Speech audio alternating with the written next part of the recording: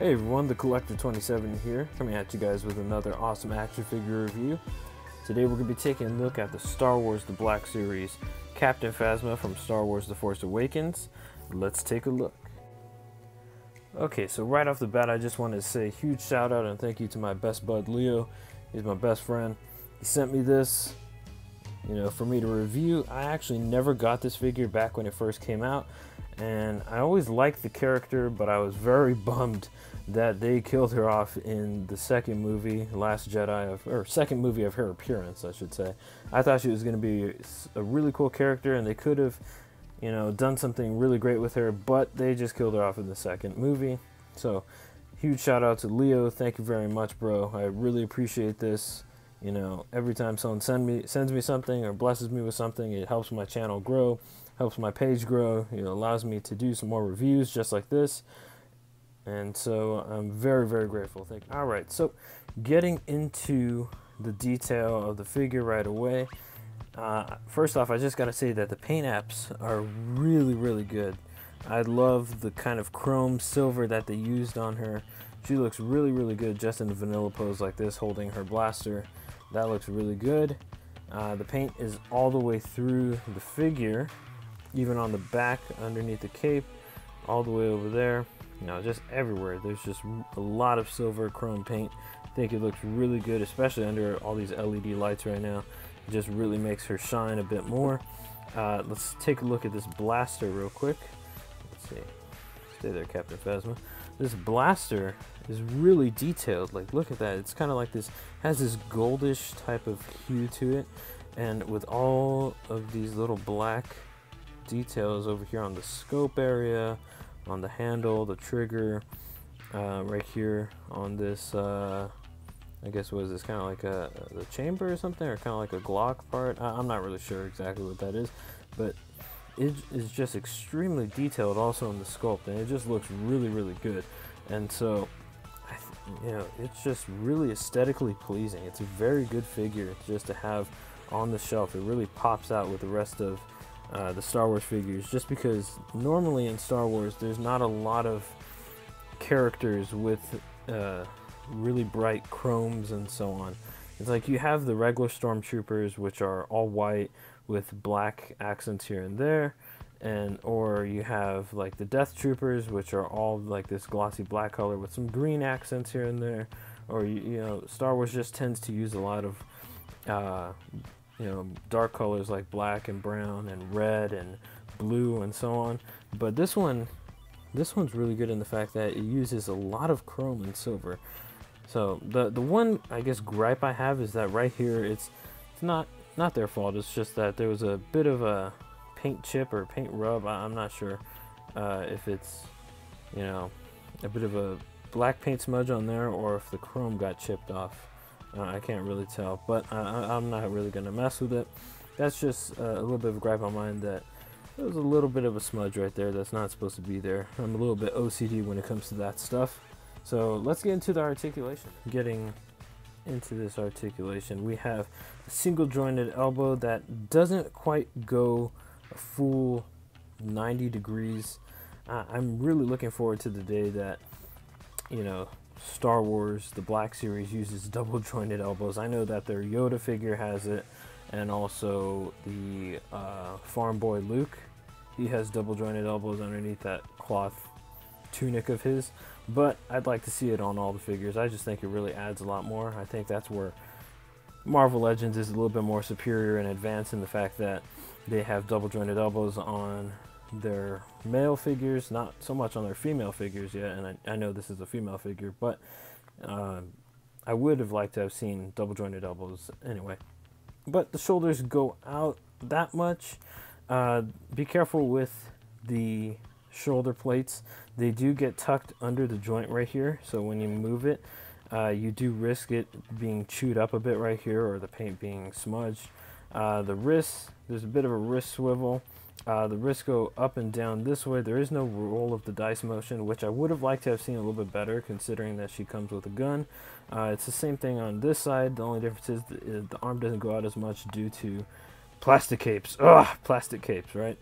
I hate plastic capes. I'm hopefully going to get an upgrade for this cape, so if you know anyone who sells a cloth, you know, preferably with a bendy wire cape for Captain Phasma, let me know down in the comment section. There is a thigh cut that moves outward, but again, she has all this armor on and her belt that it kind of gets in the way a bit. There's double jointed double jointed knees. There is no calf rotation. The leg will go out that much. It will go back a little bit further, but it won't go out as much, just again due to all the armor on there. As for the foot, her foot will go down all the way. It won't go up very much, but she does have some very, very nice ankle pivot. Look at that, good ankle pivot. That always helps with posing. So there we go. Oh, I don't think I did the head, but the head is on a disc hinge. I'm not sure, I don't think you can see it under there very well, but there is a disc hinge under there, which doesn't allow her to move up very much. I'm not sure. I haven't tried popping off the head, so maybe it can move up more without the cape. Again, plastic capes always get in the way. I don't like plastic capes. She can look down a bit like that. She doesn't have very much ab crunch, but the abdomen does move back a lot more than it does go forward, so that's always nice. So there we go. That is her articulation. Pretty good considering that this figure is 5 years old now. Oh, going on over 5 years, I believe. This movie came out in 2015. That's when Force Awakens came out. Was it the best Star Wars movie? No. I think that the sequel trilogy could have been a lot better. Could have utilized characters such as Captain Phasma along with others a little bit more. Could have had better writing, but she's very aesthetically pleasing. It's a very, very nice looking figure. Overall, I guess grading of this figure, with all things considered, she is a 5-year-old figure, so you know, with 5-year-old figure comes 5-year-old issues. You know, I will say that Star Wars The Black Series has improved very much in their quality control and in utilizing better articulation and so on.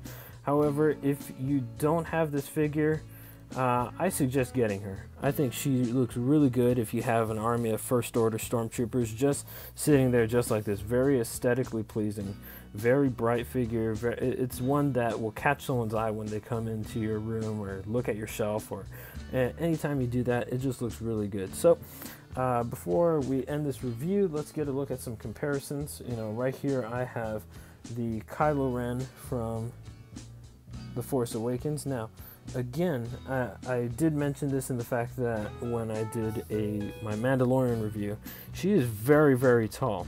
And Adam Driver, who plays Kylo Ren, let's see, I have his feet straight, and her legs are kind of spread out a little bit, and his are not, so he's standing up straight. So I'm not sure if they just made her huge or if she actually is this tall in real life, but I know that Adam Driver is like 6'3". So if this is accurate to scale, right, and this is 6'3", that would mean that she is literally like 7 feet tall, if not more. So that is crazy. She's a very large figure. Again, I'm not sure what the height to scale is, if it's accurate to real life. But if it is, she's very tall. If it's not, then they just made her very, very big. Considering that these were both in the same wave. You know, he is also from The Force Awakens. That's why he has the older look of the lightsaber. They did a more modern, updated version, which I have yet to get. All right, there we go. And then for another comparison, just because I did this review recently on Tuesday, we have the Mandalorian, another helmeted character. So those look pretty good side by side. Yes, they're from totally two different timelines here, times. He was after Return of the Jedi, and this is years later. But I just want to see what they look like side by side. Again, this figure is really small, or she's just very large. I'm not sure, you know. So there we go. And of course, always we have to do this figure review. We have to do this figure comparison. We have Jedi Master Deadpool with a custom Jedi robe from Rebel 10 Customs and an Infinity Gauntlet, just because why not? What else could make Deadpool crazier, you know? Lightsaber, the Force, Infinity Gauntlet. Alright, so let's get this guy out of here. All in all, I give this figure, I'd say a solid 7.5 out of 10. She's very aesthetically pleasing. Good for the time being, but you know, I would have liked to have seen a cloth cape rather than a plastic cape. I do know that there was a Disney Store exclusive where she was battle damage, and it was from The Last Jedi. It had the battle damage helmet and a cloth cape along with some new accessories. I didn't get the chance to pick that up. My Disney stores were packed with them. I was waiting for them to go on sale this year when they were going to have their sale, but obviously COVID-19 happened and the quarantine and so on. So hopefully once everything's opened up again, I'll be able to see that figure again, get that one, and possibly do a side-by-side comparison. So anyway, make sure you guys like, comment, subscribe if you're watching this on YouTube. Give me a follow if you're watching this on Instagram. Like this, comment down below. Either way, whether you like this figure or not, tell me what you think of this review. Would you like to see some more Star Wars reviews in the future? Tell me what you would want to see reviewed. I have some really cool stuff coming up. Let me know what you guys think of this figure. Do you have it? Are you going to get it? I know that I believe Amazon's having a sale right now where she's overall pretty cheap, so you could get her pretty good. Let me know if you know of anyone who sells a Captain Phasma cape, preferably with a bendy wire, but even if it's just cloth, I'd love to get one for this figure. I think that would take this figure to the next level. So again, thank you guys for watching. Thank you for everyone who supports this channel, this page, and again, thank you to Leo who sent me this figure. Thank you, brother. That is awesome. Great figure. She looks great on my shelf with the Force Awakens / Last Jedi shelf. So awesome. Thank you guys. Have a great day. Blessings. Peace.